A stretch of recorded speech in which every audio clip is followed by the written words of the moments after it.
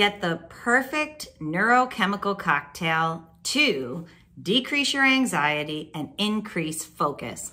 I'm Dr. Trish Leigh, cognitive neuroscientist.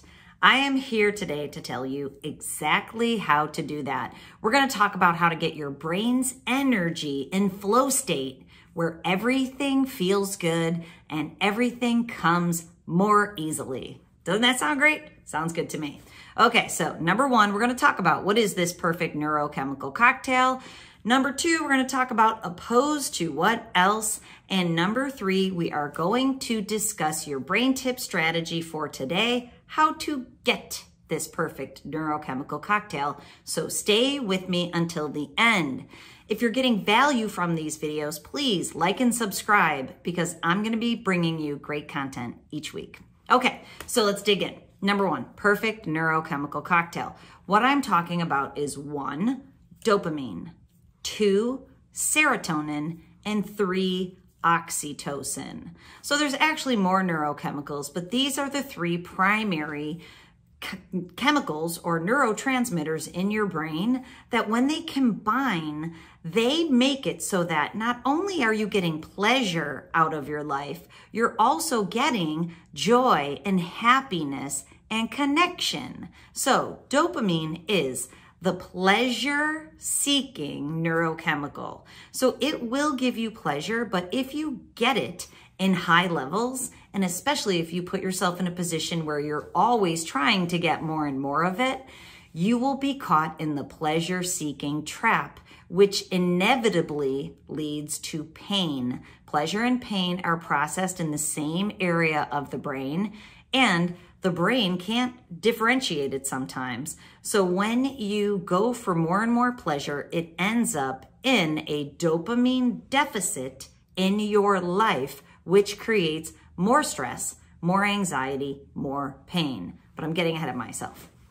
So dopamine is the pleasure-seeking neurochemical. So what that means is when we achieve it in lower levels by doing things that are pleasurable to us and for ourselves in our life, it can make us feel good. Now, when we combine that with serotonin, the neurochemical for happiness and joy, it can kind of hit that sweet spot. And then, of course, when we go out of our way to be with other people and establish intimate relationships and love other people and receive love from those people, what happens is we get the neurochemical cocktail. Now, this is the way that it works. Dopamine hits harder and it stays around for a shorter amount of time. So that's why it'll give you a spike of feeling good. Opposed to serotonin can be longer to kind of come about and to be released into the system and to feel the effects at lower levels, but it lingers around longer. So when you put yourself in a position to do serotonin producing activities, you actually can feel better about your life across your life because you feel happier, you feel content, you feel joy. Joy is a lower level feeling or state opposed to pleasure and feeling that high. And I remember I live in North Carolina. I remember when I moved here, everything was amazing. I set my passwords. If you try to hack anything, it won't work anymore, but all my passwords were amazing and had something to do with amazing because I was amazed. I felt this rose-colored glasses high of moving out of Buffalo, New York, where it was freezing cold and snowy, to moving to Chapel Hill, where I met people that I felt good with. The weather's always good. So that kind of hit my system hard. And I remember telling everybody, this is amazing. And people are like, is it really amazing? And I'm like, yes, it's really amazing. But now I've been here for 10 years and the amazement is gone. But thankfully, what's lingered is that feeling of happiness and joy and the day-to-day feeling good in the life that I've created and built. That's what I'm talking about. And then especially when you couple it with other people, you get that perfect neurochemical cocktail. Let's move on to number 2, opposed to what? All right, so the opposed to what is easy. That spike of cortisol that you feel when you feel stressed out. Cortisol is the stress hormone or the stress neurotransmitter. So if you have chronic stress, it can be very dangerous because it means that that neurotransmitter is lingering around in your system for too long. And then especially if you experience something very stressful, you'll get this big spike of cortisol and it'll take some time to wear off. It impacts your sleep because melatonin is the hormone for sleep. There's lower levels of melatonin when there's higher levels of cortisol. It's harder for your brain to get dopamine, serotonin, and oxytocin when it has so much cortisol in the system. Now, let me kind of talk about this in terms of what's happening in the brain's electrical energy. So when the brain is using that extra fast speed, high beta, that is the speed of anxiety or stress, and it produces more cortisol in the cascade of neurotransmitters. At the same time, it creates fatigue. So when you have high beta, your brain is wired. But then unfortunately, it tires your brain and it makes it so that you feel fatigued, you feel overwhelmed, there's lack of motivation. Your brain is running too fast and too slow simultaneously. If you experience trauma, that can lower power in the brain, which makes it difficult for you to feel good. But when you bring your brain out of that mode and you bring your brain into the medium speed, you can hit flow state. Flow state was studied and is acclaimed by researcher Mihai Csikszentmihalyi, whom I adore, by the way. So what he found is that you can create a life that even brushing your teeth feels good to you, and taking a shower, cooking breakfast for your kids, getting yourself ready, especially doing your work, and especially if it's work that you love and puts you on purpose.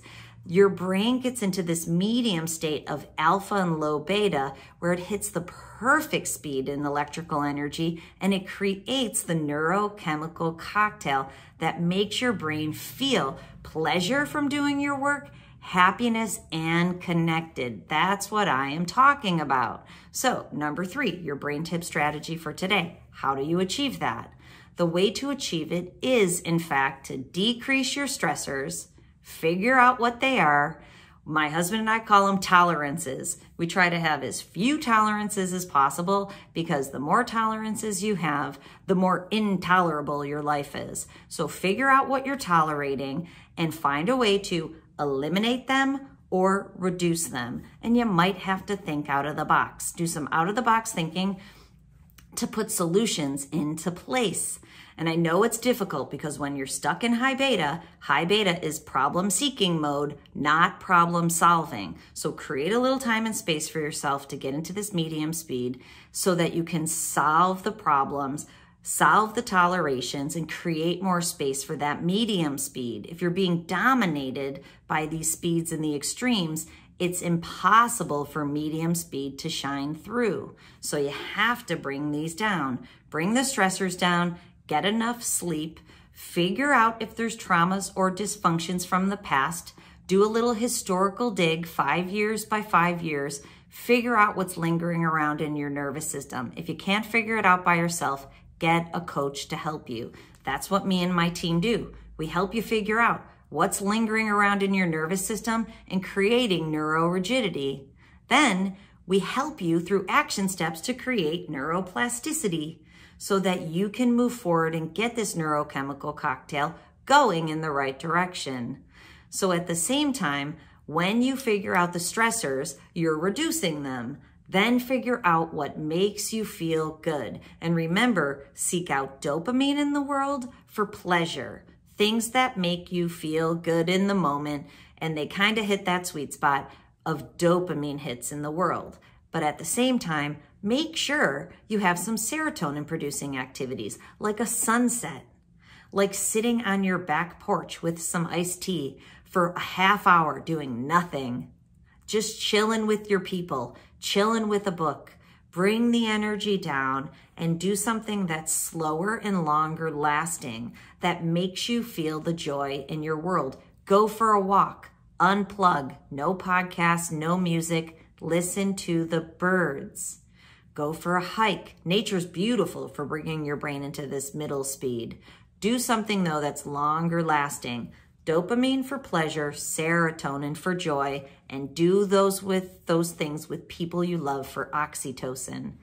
Neurochemical cocktail. That is what you deserve. Everybody deserves that, and everybody can have it, but it does take some creation. You have to come out of survival mode, get into thrive mode, and create the life that you want. And I know you can do it. Okay, if you're looking for help on that journey, please go to drtrishleigh.com. I'd love to help. And in the meantime, control your brain or it'll control you.